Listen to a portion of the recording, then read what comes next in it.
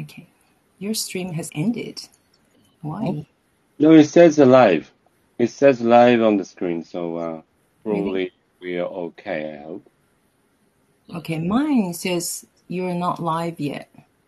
And mine says live with like a red spot on the top. Yeah, me too. Yeah.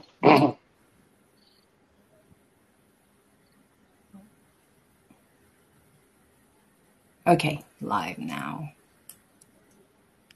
So now I'll wait just a little bit more till we go 11:30.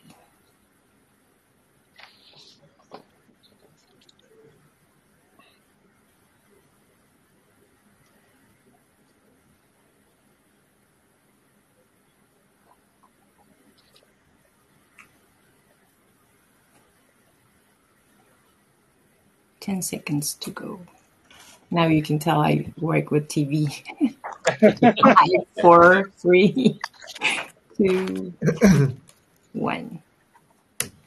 Okay, so good evening to everybody who's viewing this session in the US, and good morning to you all here in Asia. My name is Miki Ebara. I'm a journalist with Japan's NHK World.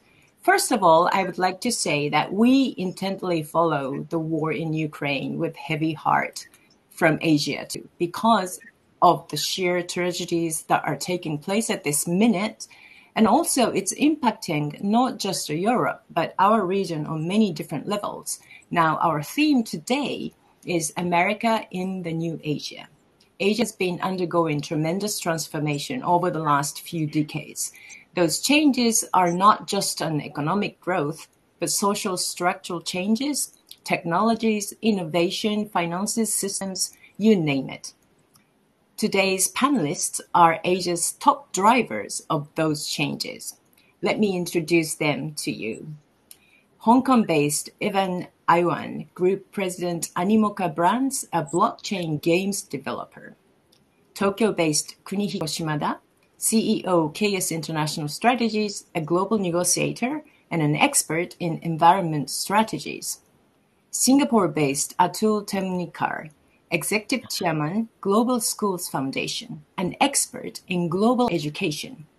And John West, the founder and executive director of the Asian Century Institute, which conducts research and analysis and specializes in policy dialogues focusing on Asia.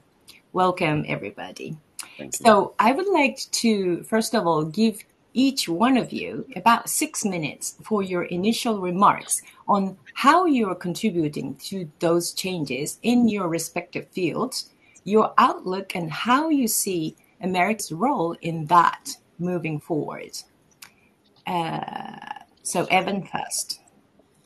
Okay, so well, there are a lot of changes, obviously, right now geopolitically, and in terms of what we're seeing is that there's we're based in Hong Kong, and you can see that there's an increasing divide between sort of this part of the world and what's happening out in the West, and it's sort of interesting from my viewpoint here, having grown up first 12 years of my life in Hong Kong. Then I was in the U.S. for 10 years, and went back for MBA as well. So I'm very familiar with the culture and the press and all that. I went to also a very liberal school. I went to Brown, and so my thinking has been shaped a lot in the American way.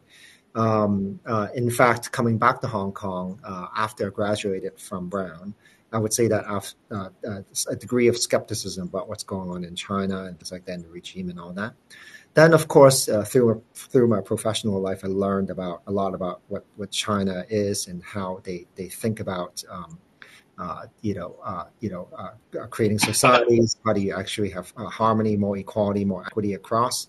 Then you sort of understand what it is. Now, this is two different, very different political regimes, and right now, the problem is that Hong Kong sitting right here in terms of my front row seat is that we're right caught in the middle right now because we're supposed to bridge the East and the West. Hong Kong is a Western rule of law, free flow capital markets, whereas China is not. The RMB is not convertible, and it's sort of its gateway sort of to capital raising is via Hong Kong. Now, protests and everything, national security law, the Western world has been very, very harsh to Hong Kong, but it's almost like a proxy fight in China, right? There are obviously hot wars going on right now, as you know, but it's almost proxy in that sense. The problem right now in Asia is that this divide of this big power out in Asia, which is China, and the rest of the world, led by the U.S., the Western world, and it's sort of creating this huge sort of, shall we say, conflict in terms of like having countries choose sides. And that's really tearing things apart, right, in a lot of ways. And it really corners China into much more self-sufficiency, and a lot of innovation, et cetera, are going to be more towards sort of like more anti-U.S. rhetoric. So it's very, very hard to read. If you read a story covered, same story is being covered, you read it in Chinese versus reading in English, or you go online, it's just so different. The angles are so different about a certain topic right now, which is not healthy because it's almost like we're a post-truth world where you have to read many, many different things for you to get a right point of view. For what I do in terms of blockchain, that space, we're much more catered to ex-China, because China itself banned cryptocurrency, and also NFT is controlled in its own digital certificate. So it's a permission-based blockchain. For us who operate in Hong Kong with a free capitalist system, we have a lot of financial talent, which underpins cryptocurrencies, and because lots of creative talent underpins NFT. But Animoca brands itself is actually headquartered out in Hong Kong, but we only have 100 out of the 600 people we have globally. So we have our next biggest footprint is actually in Argentina, then with US, with Australia, with Europe, Eastern Europe as well in particular. So the way we look at it is that we want to see a connected world. We believe that ultimately what's happening is that we would need greater collaboration or cooperation, and the online world, on the Web3 world, really focuses on sort of how do we behave as global citizens. So what's happening geopolitically actually we're saddened by it. Okay, thank you. It would be interesting for us to discuss the divide between East and West. But next is Shimada-san. Okay, you have the floor. Thank you very much. Thank you. And as the Miki-san already introduced me, my name is Kunihiko Shimada, but I've been called a Kuni, and I've been working as a peace mediator and a negotiator, and also the geopolitical risk analyst to try to capture all the kind of a conflicts and economic incidents around the world. And in relation to Asia, I had the chance to mediate in Sri Lanka, and in the case in the southern parts of the Thailand, and used to be called also like the place, the East Timor, and some other places. So I do have the very like a close heart. I feel very close to the Asian countries. And as both of you have already said, the world is completely divided between the United States side and China side. And I would say the Asia as a whole is becomes the main battleground for that divide in the world. And especially the so-called Asian countries, or ASEAN countries, are trying to keep the balance between the United States, Europe side, and also the Chinese economic side. And I don't know where my country, Japan, is currently, but of course it's normally we tend to be seeing that we're closer to the United States, but the Asian countries and the ASEAN countries are also very important partner for the Japanese businesses, and also like for the government. And as many of you already said, and the two of you already said, Asia has been recognized as the engine for economic growth and also social growth. And with the the growing number of the highly educated and skilled people, the Asia has attracted a lot of investments. And now, the Asian countries, especially ASEAN people, try to create and establish the original culture in the businesses and also, I was in economic activities and even the political one and diplomacy, which also relates to the case in Myanmar, so-called Burma, because they try not to intervene so much what has happened in Burma, even though they keep the mutual non-interference, it's diplomatically, but the case there is always, the very worrisome, like the case happening currently in Ukraine. So what I would like to see from the U.S. role, I mean, they try to work with Asian people is, the first message was quite genuine, but at the general, they show the genuine interest in Asia and Asian people and also what the Asia is thinking about. So that also means a genuine respect to the way the Asian people do businesses, and also they tend to interfere with the people, interact with the people. So the one of the key messages I would like to to tell to the American colleagues would be try to show the respect and genuine interest in Asia, and also try to understand better what we are thinking. And rather than just imposing or just putting your own values into how the things have to happen. So that's, I think, one of the messages I should keep doing it. And like the Miki-san said, I also feel very deeply sorry for those who are facing the situation in Ukraine. But also the Ukraine situation does have the great impact on the way we think and way we act in Asia. So probably in the discussions among us, I would like to touch upon these issues in relation to Japan and also Ukraine, how the global affairs should be formed, and how we can just provide the good will to the world, try to avoid any kind of unnecessary device. Okay, thank you. All right, Mr. Atul, you have the floor. Thank you. Good evening to everyone in the US and good morning to those from Asia and Europe. It gives me immense pleasure to be part of this dialogue amongst all the eminent dignitaries present here today. As TV debates and social media are raging on what is happening around one country, we are here to discuss a topic which is not just of global importance, but of immense relevance as well. We are here to discuss the future of US-Asia relationship against the backdrop of a waning socio-economic prowess of the US. It is undeniable that America is in a very critical stage of a new world order that is getting created. The dollar is competing against the omnipresent yuan. Smaller regions are getting stronger by joining hands to pursue economic integration. And public sentiment is changing in the face of continuation of America First policies by the Biden administration. What does that mean for the US-Asia relationship? Before we explore that, we need to understand whether the US has indeed weakened over the last half century, and the United States has dominated the world economics for most part of the post-Cold War era. The globalization connected the world through the flow of goods, services, and manpower across the borders. But for the last decade or so, we are seeing a steady decrease in the US preeminence in the world geopolitical and economic rankings on account of a number of reasons. It could have started with two unpopular wars after 9/11 attacks. Back then, America had given a world sentiment with claims of WMD and my way or the highway stance. Hope had come in the form of the Obama administration, but beyond the initial euphoria and brilliant speeches, its impact did not create any significant waves of change.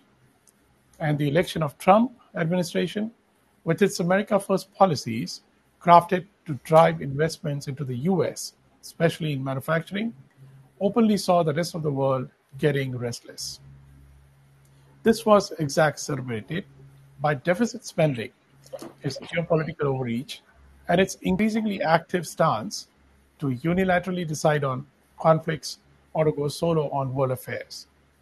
At the end of the globe, an increasingly richer and assertive China was making a clear mark on the socio-economic landscape of the world. Even recently, America lost a major opportunity to step up to a world leadership role in fighting COVID, and the void between the East and the West even got deeper. All this could paint a dark picture for America, but there is hope in the form of education sector. Education was most affected by the pandemic, which totally disrupted the status quo. The post-pandemic, the education world has changed dramatically, especially when we look at the countries in Asia where students have not been able to attend face-to-face classes on the campus for more than 24 months, and classrooms have morphed into virtual classrooms, and few of them are making it through the hybrid classes. But slowly the world is opening up. For example, students in countries like Philippines and India have recently joined back to school after a long gap. And a shift in paradigm, seems to be beneficial for American education. How is that? Well, American universities have always acted like magnets for students across the globe looking at higher studies due to numerous factors such as academic excellence, innovation ecosystem, cultural diversity, etc.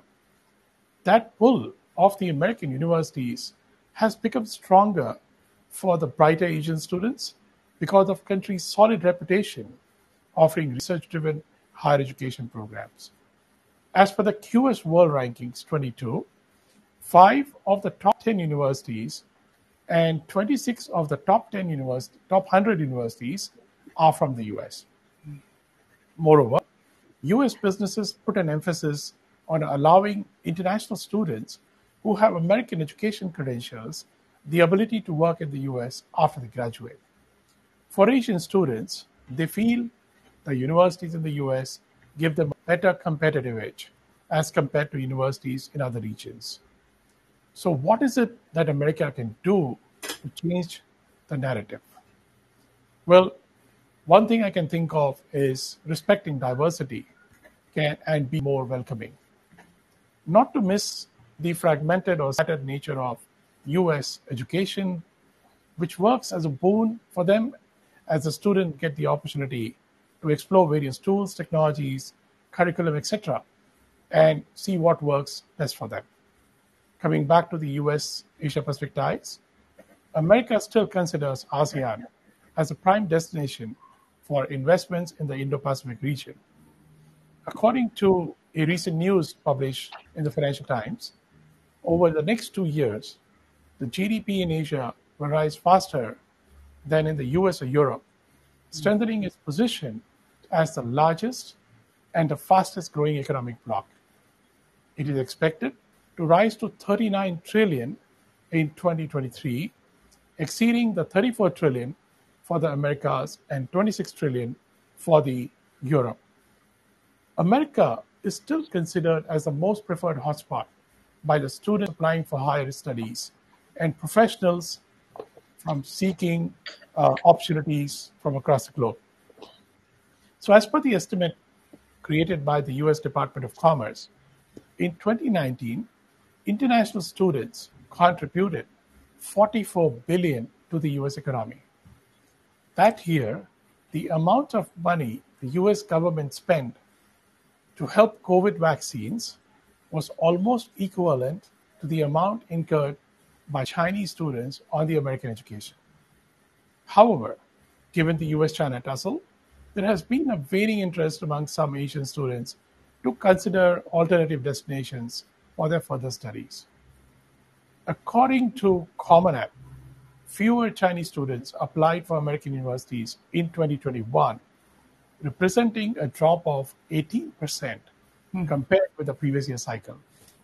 So the rising cost of US higher education, visa issues, delays, travel restrictions, increase in anti-Asian racism, and the rising tensions between the US and China are some of the key factors for drop in application numbers among aspiring students. However, there has been an overall increase in the number of international applications, thus a shift in the focus of recruiting students from other countries as well acts as a boon for the United States. So in 2019-2020 academic year, 35% of the international students seeking enrollments to the US originated from China, 18% from India, and 5% from South Korea, and 3% from Saudi Arabia. Though there has been a decline in the total number of Indian students pursuing an education, the US remains a favorite destination for studying abroad. As for ASEAN countries, there are approximately 60,000 students studying in the United States. As far as Singapore is concerned, there are 3,500 Singaporean students studying in the US. So given the fact that the US is losing its stance in the global arena for all socio-political reasons, however, it is unlikely to significantly impact its capital markets or chasing of the American dreams. And when we talk about position in the education sector, it is still the most preferred place for students looking to study abroad. Also, considering the impact of the current crisis situation in Ukraine and other European wars, a lot of aspiring students would shift their focus from some European countries to the US. So in conclusion, the US and Asia will have their own issues ongoing, but the US continues to be positioned as a strong destination for higher education and shall remain so in the future for the next few decades. Thank you very much. Thank you. Okay, John, you have the floor. Thank you very much, Miki, and I'm very happy to be on this panel with all of my new friends. First point I'll make is that I come from Australia, and I'm also a professor in Japan, and so my comments will reflect a perspective from Japan and from Australia. So the new Asia of controversy is one where China has emerged as a very powerful country, and India to a slightly lesser extent. China, of course, is the major trading partner for most countries in Asia, particularly for Australia and for Japan. But China has become very assertive in its relationships with its trading partners. And in fact, China is employing economic coercion, punishing trading partners when those trading partners do something that China doesn't like. In Japan, we saw that in 2011, when China restricted exports of rare earths to Japan. And we've seen that more recently in Australia, where China has basically sanctioned most Australia's exports to China because Australia called for an independent inquiry into the origin of COVID. And so there's been a development of a lack of trust in China on behalf of Australia, Japan, and many other Asian countries. So we have this strange situation where our biggest partner is a partner we don't trust. Mm. I think that lack of trust in China has been exacerbated through COVID, because we see that China has not been transparent about the origin of COVID and the management of COVID, and that's probably even getting worse now. Now, on to America. America, of course, has been traditionally the security guarantor in Asia, helping maintain peace in Asia. America also traditionally was the major market for countries like Japan and for China. But of course, with particularly the rise of Mr. Trump, America became more isolationist vis-a-vis the rest of Asia. America also has become more protectionist. And so the open market that America offered Asian countries is less there. And in more recent times, of course, in Asia, we've had the Trans-Pacific Partnership as one trade deal, and we've had the RCEP, Regional Comprehensive Economic Partnership, as another trade deal, and America is not part of either. So America has been isolationist and not participating in trade. So America also, particularly under Trump, has been perceived as a partner which is unreliable, less reliable than it used to be. And as one of the other speakers said, when COVID happened as an event, we all expected that the US would take its traditional position as a global leader in managing this. And of course, the US has been nowhere. So US lack of reliability, lack of leadership, and more isolationist.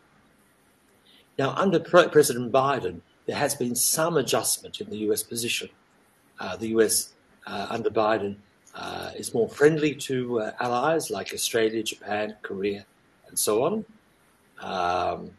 It is trying to create a more balanced relationship with China, forging friends with Australia, Japan, India through the Quad, forging partnerships with ASEAN to act as a geopolitical balance with China.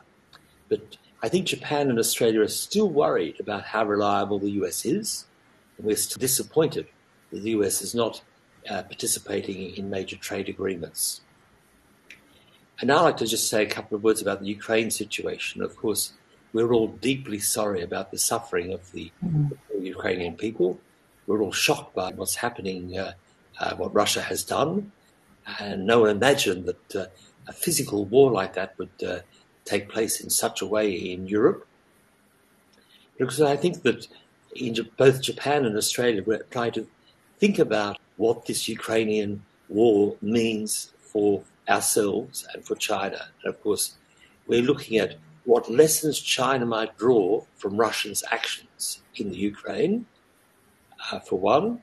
And of course, one lesson is that the war has not been quite as easy for Russia as Russia imagined.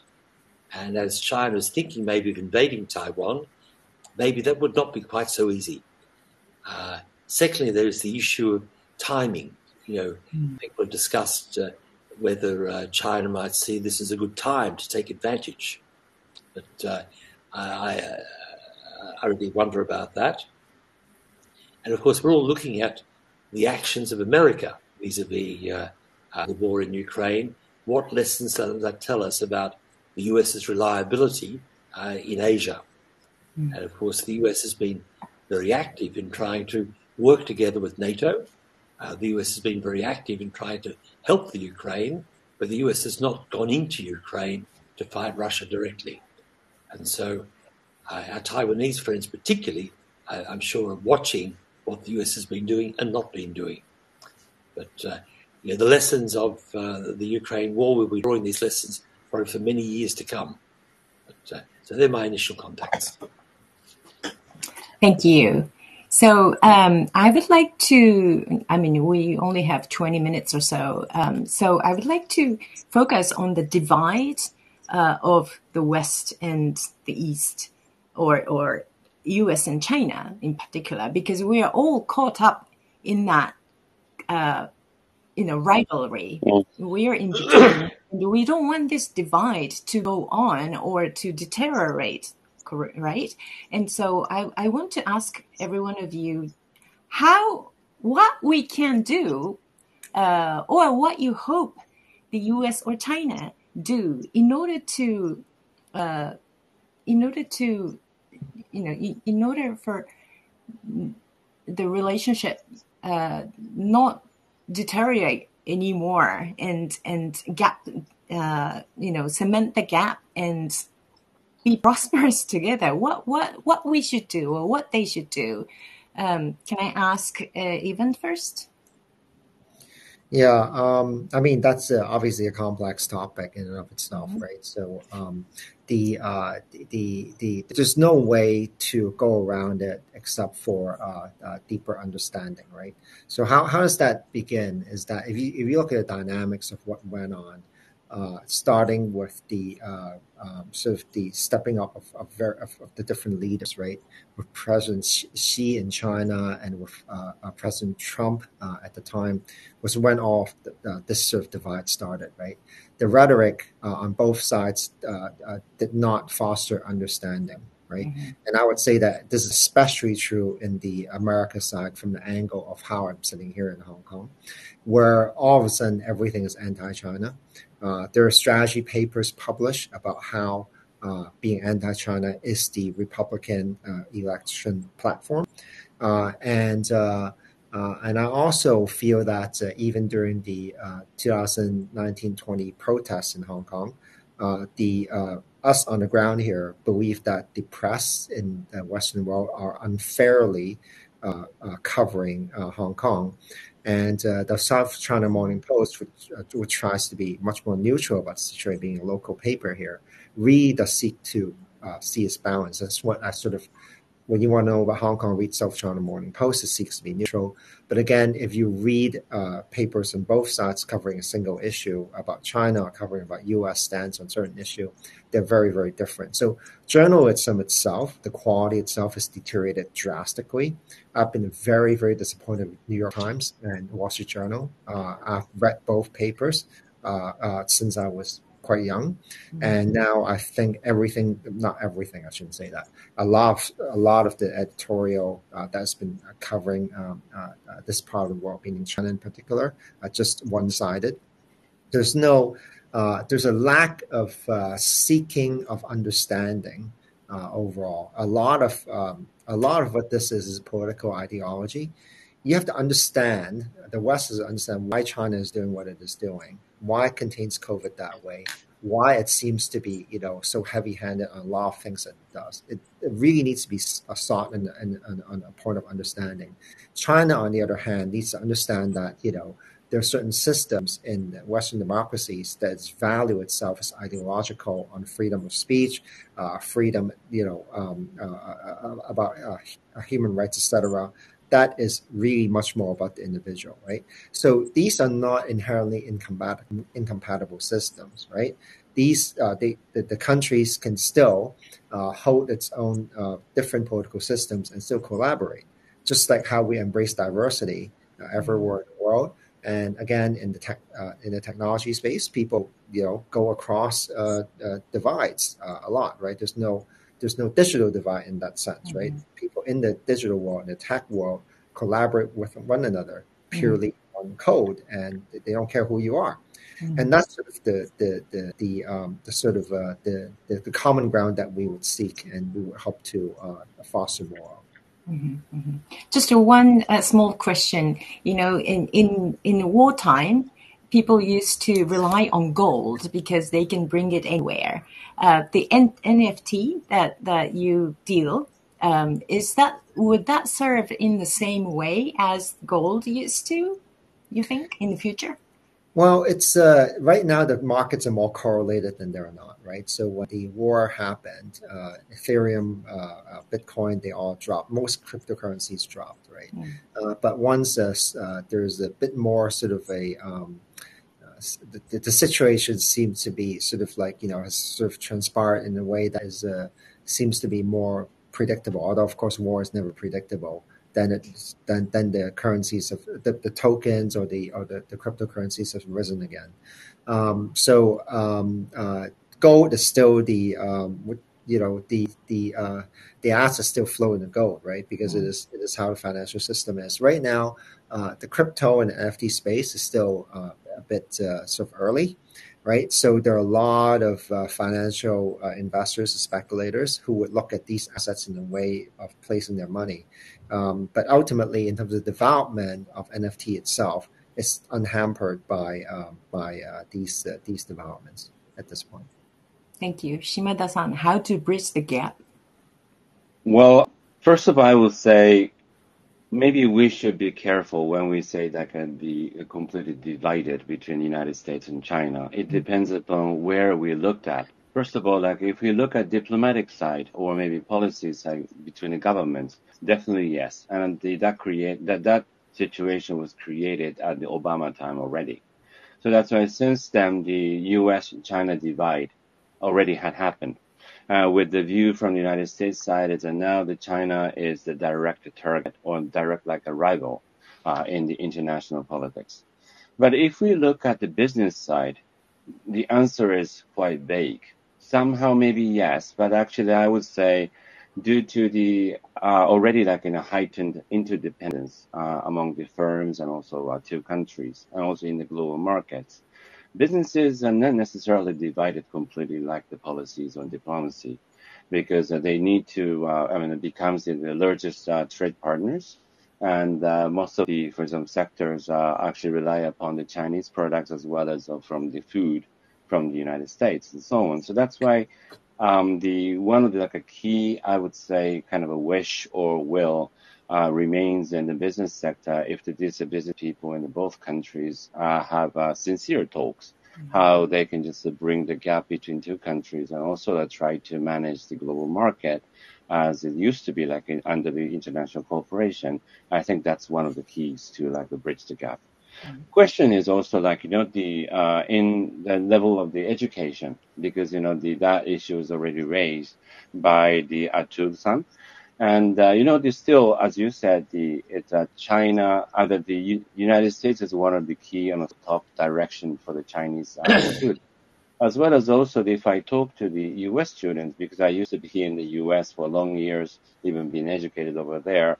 I still hear lots of stories. I mean, the U.S. young students are quite interested in learning Chinese, and they would like to know about what the Chinese are going to do and also their thinking.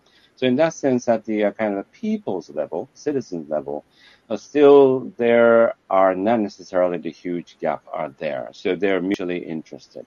But the question is, of course, our view is easily affected by the media and also the government policies and direction. So we have to be careful. And maybe in relation to some Ukrainian issue, that's also give a lot of lessons to us, especially as the John mentioned, Mr. West mentioned, reliability of the United States in the case of the crisis is deteriorated, I have to say. And maybe I shouldn't say that the U.S. abandoned Ukraine, maybe, or maybe NATO abandoned Ukraine in the real term. But we are looking at the kind of global responses from to the Ukraine issues will decide or describe how the world will likely to react when China takes kind of massive aggressive actions towards Taiwan and other Asian countries. So in that sense, actually, maybe we, including the Japanese people, government, start to guess, will the United States really protect us as the United States used to, promise us? So that's also another thing to the U.S. colleagues, who are attending or listening to this session is show actually that you are supportive to the Asia as well. You're caring about what the Asians do, and also especially. Maybe I think that you are the last resort protector of the Asia kind of security. So that's probably that kind of attitude needs to be clarified and also showed very clearly to the Asian people. So probably that's, I think, the way to bridge the gap between the U.S. and China. Mm-hmm. Can I go to you, John, first? About, what do you see the security situation going forward in Asian countries? After this Ukraine, of course, we don't know what will happen in Ukraine, but what will be the likely scenarios? I mean, I'm a little bit pessimistic about the situation between the US and China in the sense that President Xi has made clear that he wants to kick the US out of Asia. And he's made it clear that he wants to take over Taiwan, even though the Taiwanese people don't want to do that. So with those fundamental points, it's very hard to have a stable situation. And also, China has been interfering in domestic society, in politics, in Australia, in other countries, and that's very clear. And it's hard to sort of see, a good situation in the future while we have China as an authoritarian government and other governments being democratic. I think on the US side, a big problem, I think, is a lack of understanding of Asia, and we have that in Australia too. We call it Asian literacy or Asian competence. Most Australians, particularly most Americans, don't really understand Asia at all. And also we have to recognise that although China's interfering in different countries, the US does too. notably through the CIA. And I think my friend from Hong Kong would know that our Chinese friends think that some of the problems in Hong Kong were provoked by the CIA with undercover activities and with US non-government organizations and foundations getting involved. So I think that some of the points that our Japanese friend mentioned are interesting. In terms of peace for the two areas, economic linkages are important in binding the two regions together. The economic linkages provide sort of interest in maintaining peace. And also people-to-people contacts. This gets back to the education issue. More and more people build contacts through education exchanges, but also through immigration and through tourism. I think that can, in Japan, you've had lots of tourists before COVID coming from China and other parts of Asia. And through that, Japanese people are beginning to meet lots of other people they didn't before, and other people are getting to know Japan. So mutual understanding between the regions is very important. Tourism, migration, education are important for that. For the Ukraine crisis, I'm not quite sure what lessons we can take. I think the US has actually done a pretty good job in the Ukraine situation. That gives me a little bit of confidence. And I think China also has been a little bit cautious in reacting to it. They don't like what the Russians are doing. And so I think we see a slightly more cautious China. And so I think we should be less worried about China and Taiwan in the short term, at least. So, Mr. Atul, I want to ask you about the role of education in time of this, possible crisis. Yeah, I think I think education is the unifier in this, many scheme of things, which are kind of, going all over the place. Education is still, as I mentioned earlier, is still the forum by which the US can attract talent. And I also want to touch upon, you earlier mentioned what can we do to bridge the divide. Semiconductor is one sector which is going to be part of our lives, be it mobile phones, be it any technology, right? But why is it that the US is not the biggest manufacturer of semiconductors? Why is it that they have to rely on TSMC? Why is it that Vice President Kamala Harris had to fly into Asia to see which countries can add more semiconductor capacity? But I think US has got huge land space. US has got huge technology. They should be looking at, if you're talking about a comparison between China and US, to compete on economics or to compete on business and competitiveness. And I'm purely looking at a narrow prism of the business. I'm sure what started with President Trump would definitely be able to grow into a major program to attract manufacturing into the US. And there is a huge amount of high value-added manufacturing that can go in there. We're not talking about manufacturing Nike shoes or small cheap items. There's high value-added manufacturing. There's semiconductor, and there are many such areas where US can create their unique competitive advantage. And the business environment and the legal system, everything is kind of very favorable for investors to come in. So tomorrow, if somebody wants to set up a large semiconductor factory, why doesn't US roll out land parcels as China does on 30-year free lease basis? Why doesn't it give them subsidies or subs to be able to attract tax subsidies, etc.? I mean, there are schemes that can be done, but you can't fight China's competitive advantage in various sectors by just coming up with legislations to kind of knock them down. That's not going to be working in US favor. So I think education brings the people in, it brings the talent in from all over the world, including Asia. So they have the people, talent, they have the land mass with them. So why is it that US can't make it work? It's very simple. So I think education definitely is going to be the big leveler in this entire US and Asia divide. Thank you. Okay, so you have 30 seconds for closing comment. What's your hope for 2022, Evan? Well, hopefully this is a year where there's a recognition that ultimately violence doesn't solve anything, and fostering understanding exchange is the way to go. I think geopolitically, this war is making a couple of leaders at least some shifts politically. You can see Republican Party having some shifts. You can see China having a bit of shift as well. Hopefully, these are the beginnings of fostering more understanding. Thank you. Shimada-san, 30 seconds. Yes, well, it's a kind of a simple word. I mean, I would like to see the 2022 will be the really peaceful one and also sustainable one as well, because there are too many things going on at the same time. The COVID-19 is still it's still there.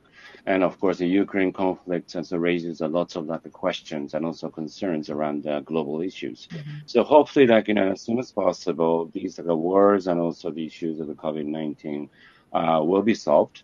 And if we can just to get the normal days back, the 2022 will be, I think, a start for a new life. So that's my hope for this year. Okay, thank you. John, you have about 20 seconds. 20 seconds. Sorry. Later this year, we have two important political events. Mr. Xi hopes to be reappointed for another 5 years in China.